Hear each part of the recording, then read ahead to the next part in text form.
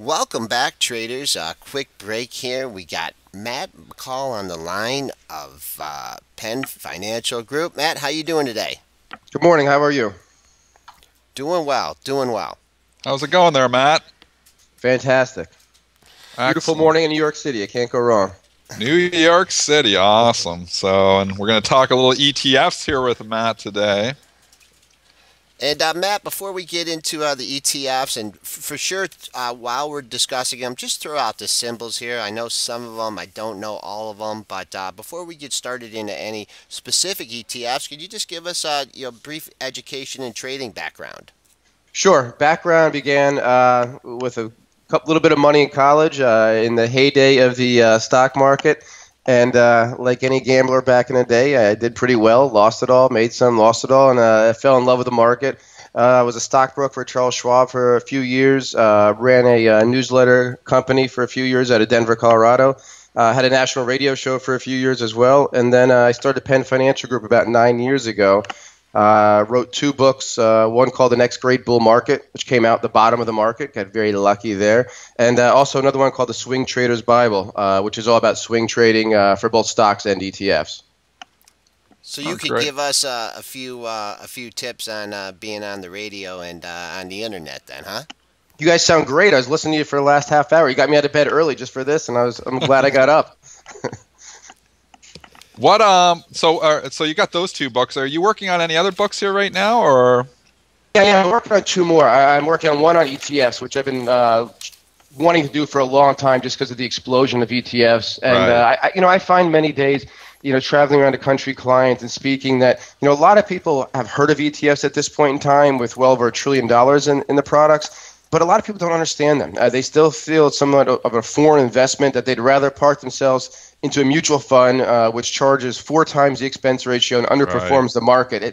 I think people need to be educated on ETFs. Also working on a book. I've been traveling around the world, interviewing different people, how the financial collapse has affected them. I was in Panama recently, interviewed the president down there, just trying to get a view of how life has changed since this financial collapse. And you also have a product on MarketFi that deals with trading the ETFs. Could you just tell us about your product on MarketFi quickly? Sure. It's called Market Force. Basically what we do is we're just doing ETFs at this point. No stocks, just exchange-traded funds. And that's what I call swing trading. Everybody can view that, I guess, a little different. My typical holding period is going to be, let's say, a week or so to several months to even a year if the swing continues, if that trend continues. I look at the charts every day and try to find the sectors, the countries that I believe are pulling back. In this bull market we've been in now for, 5 years, we've had a lot of pullbacks along the way. Everybody that I talk to or you watch on the financial news, every time there's a pullback says, "I told you so," and they're selling into it. Well, you know what? We're in a bull market. Don't fight the trend. Buy into those swings. So I attempt to try to catch those swings for our subscribers. So you focus on ETFs. Now, why focus on the ETFs as opposed to stocks? Just discuss, maybe some of the pros and cons of ETFs as opposed to stocks. Sure. I mean, I do both for my clients. The money that I manage for my clients, we do both stocks and ETFs. This product, though, that we do at MarketFi, a lot of individual investors cannot handle the volatility that comes with an individual stock. Just an example is they report earnings 4 times a year. We're in the midst of earnings season now. You guys are talking about a lot of stocks reporting earnings. You can come out and miss numbers and see a stock easily drop 20%. A lot of people can't handle that. They'll panic, the emotional decisions, they'll sell and take a big loss. So I think when you're looking at ETFs, you can attack an entire sector. If you believe the financials are a great opportunity right now, you can do that and not have to pick that one individual stock. Now, if you're looking at the financials, which ETF would you prefer to trade there? Well, the one I own right now is actually the regionals, which is IAT is the symbol. That's the regional banks, U.S. banks. Yeah. The reason I like that is because I think we all know and agree that interest rates are eventually going to go up. As interest rates go up, it actually may be more beneficial to the regionals versus the large money centers. So that's one that I like, and it's actually underperformed a little bit here as of late. But I think it's a great opportunity probably in the next 6 to 18 months for that one. But my real favorite as far as financial is concerned is actually, and you guys were talking about this earlier, the European financials. The symbol is EUFN, which is European Financial ETF. And we recently actually sold it in Market Force in a product that we have on MarketFi. We recently sold it, took a profit, looking to get back in. They're down today, as you mentioned, but I think valuation-wise, the European financials are extremely attractive longer term. And even though the EU came out this morning and said they lowered the growth estimates for 2014 for the Eurozone, I still believe the banks are a great value play. So are you still liking the European banks then? You're thinking here that this pullback here is like a buying opportunity? I do. I think the overall market right now, I'm extremely bullish, but overall market right now is overextended. We went from 90% invested last week down to 40%. We took a bunch of profits last week because I think we're due for a pullback in the overall markets. For example, one of my big holdings is ING Group, ING, which is a European bank. That closed yesterday at a multi-year high. It's down this morning with everything else, but so I think it's going to pull back. I think EUFN, which is the ETF, will also pull back at this point. But looking at the chart, I'd look to buy maybe around 23.10 on EUFN, which would be about a 4 to 5% pullback from a high, which to me is a typical healthy pullback, and I'd use that as a buying opportunity. And do you use leveraged ETFs? I know that Dennis, you had some comments on leveraged ETFs. Are they part of your portfolio? Very, very rare. The reason for that is a leveraged ETF. You're actually short volatility. So the longer that you hold it, for example, if you're 3 times the S&P 500, it doesn't actually always work out. The longer you hold it, the more the tracking error there is. And I got to tell you, for most investors out there that are listening to this or are following the products, they'll get stuck in these things. And I got to tell you, I every time I speak at a money show or something, people come up to me and they're mad at me. What the hell's going on here? Why didn't this triple ETF do what it's supposed to do? And they held on to it for 6 months. The people don't understand it. So to me, it's extremely dangerous. If you're an educated trader and you're trading for a day or two, it's great. Last week, we after the Fed came out, I don't know if you're watching and see how gold got crushed and the gold miners got smacked around right after that. We actually recommended DUST, which is DUST, which is very crazy. It's triple leverage negative on the gold miners, and we made 6% in 11 minutes, and we got out. But that is extremely rare for me to do something like that. Yeah, and just to expand on that point, this is what we've talked about the show in the past. If you don't understand how the leveraged ETFs work, they track the daily performance, and this is the key, that the triple, when they're 3 times levered, they're just tracking daily performances. So on that day, if the market's up a percent, that leveraged ETF should be up 3%.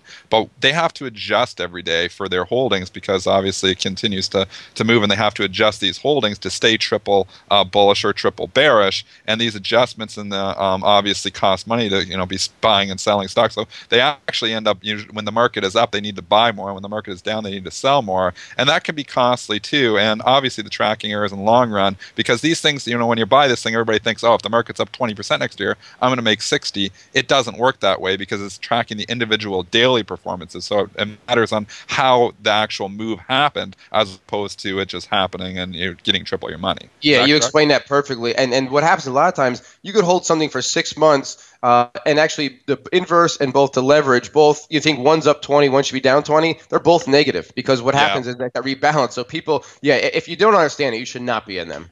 Yeah, and that's the big thing. And I see this all the time from people that, obviously aren't traders. You'll see people coming in and just, saying, oh, I'm going to buy that triple, and they're, people just working a construction job, and the stockbrokers got them in some triple levered ETF. It's like, holy cow, these are trading vehicles. They're not investing vehicles. If that thing's in your account, I agree completely with you, Matt. If that's in your account for more than a few days, you're in the wrong vehicle, and that's it. And you can be right with the call, and you have the wrong vehicle and lose money. So that's a great point. You're actually right, but you don't make any money. That's the worst. Yeah, that's how Wall Street treats you sometimes. There's options on ETFs. Do you use options to offset risk, lock in profits, or enter new positions? I don't that often. The only time that I usually utilize options on ETFs is for a covered call strategy. So, if something's a little bit more volatile in ETF, it's run up, and it's something I think I want to hold longer term. I see it hitting resistance. I'll sell a front month call against it, raise some cash, lower cost basis, and continue to do that. I have not done that as much recently because the volatility has been a little bit lower, so you're not getting a lot of premiums. But if you use options, I'm not an expert when it comes to that. I think ETFs, our options on ETFs are a great play because again, you're playing a sector. So if you believe in again that maybe the European financials and you don't want to buy it, you want to be a little more leverage, put together an option strategy. So it's not my forte, but I think it's a great avenue if that's what you're doing. So it sounds to me like you do use the technicals a lot in your trading. So is that what you're looking at more than even the fundamentals? Is looking for nice technical setups? Like, what do you look for, in the technicals? You know what? I'll look both ways. Sometimes I'll start my research. I always do a top down. So I'll start, more macro, work my way down to the countries, sectors, and from there, not bottom up. But most research firms do bottom up. They'll find a stock that they love, for example, and buy it no matter what. If you're buying a stock in a sector that's clearly in a downtrend, not doing well, what are the odds of you picking that one stock that's going to outperform all its peers? I think the odds are very low. So I'm going to go the opposite way. So as I work my way down, I'll look at the charts and find charts that I think look good. It has to have a fundamental story behind it. An example is, for example, I believe the auto industry is setting up for a big boom in the next couple of years. The average age of a vehicle on the road in the U.S., over 11 years, the highest it's ever been. You're seeing auto sales start to tick up from very, very low levels in Europe. Asia sales are still good. So that's a fundamental view that I find. But then I look at the charts, guys. If the charts don't look good, then I'm obviously wrong. I'm not going to try to, be a hero here and fight the trend. But when I came up with this idea maybe 6 months ago, I looked at a chart of CARS, C-A-R-Z, which is the auto ETF. And you look at the chart, it's fantastic. So, why not jump into something like that? You're playing a great chart, and you're playing some fundamentals behind it as well. These are witty ticker symbols that come with C-A-R-Z. I love that. That's a great ticker symbol there. So I didn't even know that one. So thanks for letting us know. What other ETFs here are on your radar here? What are the ones that you eyeing up right now?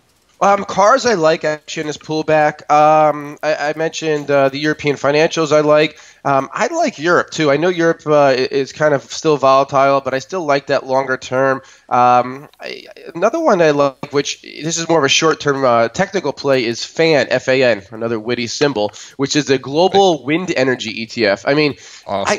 I got to tell you, I'm not a greenie by any means. I don't drive a car because I live in New York, but that's not because I don't care, about anything. But I don't drive a car. But, I look at this. I think wind energy is probably not that feasible for a lot of areas. But this chart on this ETF is amazing. And it's gotten crushed the last couple of years, but it's turned around in the last 12 months. And you try to find a chart that's better than this, it's going to be tough. I mean, it's a great looking uptrend. So this is a momentum play. I heard you guys mention momentum earlier in the show. I think this is a great momentum play if you're looking for a pure swing trade. You don't have the fundamentals behind it, so it's not a long-term trade, but it's a nice swing trade. I want to trade all these things just because of the ticker symbols. Cars, FAN, these things. These guys are geniuses marketing these things. How about overvalued things that you perhaps would caution investors to stay away from, or shorting or opportunity, or looking at puts? What sectors are you shying away from? One that I'm shying away from is the consumer staples. Is a symbol on that one. Even though it recently actually has a very nice looking chart here, it's been in a consolidation pattern for the last few months, broke above 42, and actually technically it looks very strong right here if it holds that 42 level. I just believe that consumer staples are a bit long in the tooth. The valuation is very high for them, and I believe the market's going to be strong due to the Fed continuing to hold off on the tapering into early next year. So you're going to be in a little bit more aggressive sectors, and money will rotate out of the consumer staples. So I'm going to stay away from that right now. I'm not saying you shouldn't hold maybe some in your portfolio if you're a long-term investor, but I'm going to stay away from that. And the other one is gold. And for years, I was one of the biggest gold bulls out there. We started buying back in 2007. We sold this year, up in January, we sold GLD, had a huge profit. And I've actually been short gold here for the last couple of months, and I'm going to continue to be short gold. I think there's no reason to own it right now. I think there's inflation, but according to the government, we don't have inflation, so there's no reason to own it for that. I go to the grocery store. I buy my groceries. I know how much stuff costs. So Obama and the government can tell me whatever they want. Clearly, he doesn't do the food shopping for the White House. So there's no, there's no inflation according to. So you don't want to own gold for that. And the other thing is, when you have everything else doing well, all the equities markets around the world, why would you put your money in gold? Look at the trend; it's terrible. Why would you put your money there? Even when Syria was happening and things around the world, there's geopolitical concerns. Gold still didn't go up. When we had the government shutdown, gold still didn't go up. So to me, there's no reason to own it here. Yeah, it's supposed to be defensive, and if it's not, obviously we're getting concerns. And when we're having the different concerns out there, and gold's not going up in that environment, when is it going to go up? One last thing we always ask our guests, what do you think going into the end of the year here? We're obviously got a couple of months. Are we going to see like a Santa Claus rally here, or what do you predict is going to happen with this market? We're getting a little pullback here this morning. I still think we probably end higher than where we are today come the end of December. But I think we're extremely oversold right now in a short term. Looking at chart, the S&P 500, this 1770 area to me is the upper end of a channel that we've been in for about 6 months. And we usually have a pullback about every month or so, and it's almost like clockwork if you look at the chart. And every time we have this pullback, guys, 4 or 5%, whatever it might be, CNBC and everything out there says, I told you so. This is it. The market's falling apart. Every time that happens, what happens? The market bounces. And one thing I can say to listeners is, you always tell yourself when you look at a stock, look at the market, and you say, you know what, just give me a 5% pullback. I'm going to get back in the market. Just give me a 5% pullback. Let that stock pull back a buck. What happens when you have a 5% pullback? You freak out and you do the exact opposite. You sell, you sit on your hands, you don't buy. The hardest thing to do is buy when you're down, but that's what you need to do. So I would use any pullback that we get at any point this month to start putting money back in the market. Well, Matt, thank you for this informative and spirited interview here. We want to remind our traders here of your product, Market ETF Force, on the MarketFi platform. I think I'm going to go check it out after the show here because things that you talked about here seem to make a lot of sense into the market and certainly worth taking a look at. Thank you very much for being on, for your informative outlook on the market, and we hope we can have you on back again soon.